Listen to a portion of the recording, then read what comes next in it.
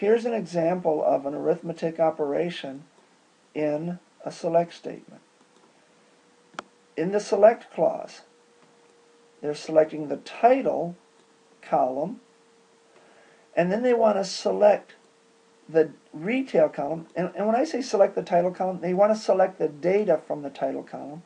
They want to select the data from the retail column minus the data from the cost column. So it's retail minus cost. Notice the comma. I need to space. Notice the comma in between the two select fields, okay, or between the field and the expression. There is no comma here. That means this is a column alias. So look at the output. The column alias of profit, it's one piece of data. Now what we can't see here is this particular output, 12.2, is the result of this arithmetic expression. The data in the retail field minus the data in the cost field for this particular record. Okay. Null values. Okay. A null value is an unknown value. It's that nothing was entered into that particular field for a particular record. Okay.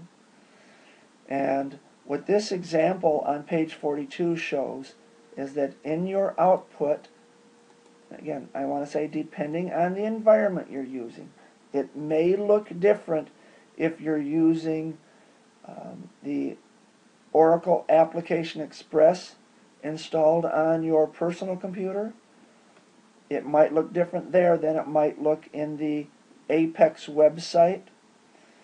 And certainly it might look different if you're using the command line SQL Plus environment with the Oracle Express version on your computer.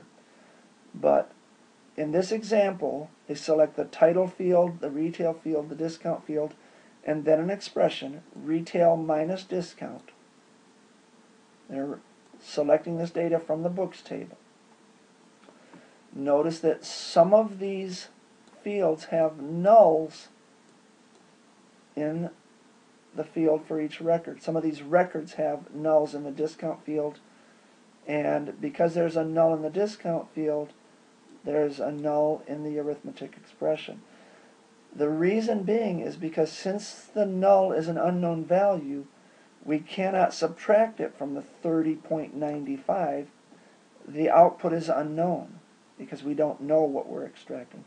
Again, the null value sometimes is hard to understand. It's a concept that is kind of confusing. It is an unknown value. So we can't subtract nothing from the retail in this example. We can't subtract nothing from it because we don't know what it is. Since it's unknown, our results are unknown.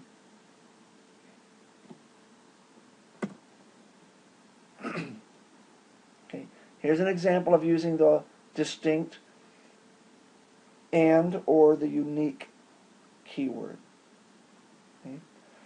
In our customers table, if you actually looked at the data in the customers table, now I keep reminding you, in the real world, we can't look at the data examples in the appendix of the book. We don't have that in the real world.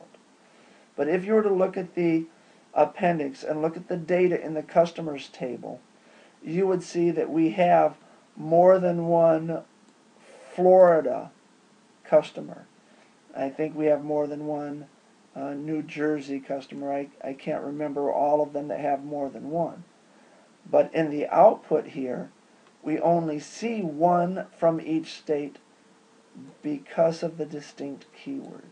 It says, select the data from the state column, but suppress duplicates. In other words, the first time you see a customer from New Jersey, display it. But the next time you see a record that has New Jersey as the state data, you ignore it, you skip over it, or you suppress it.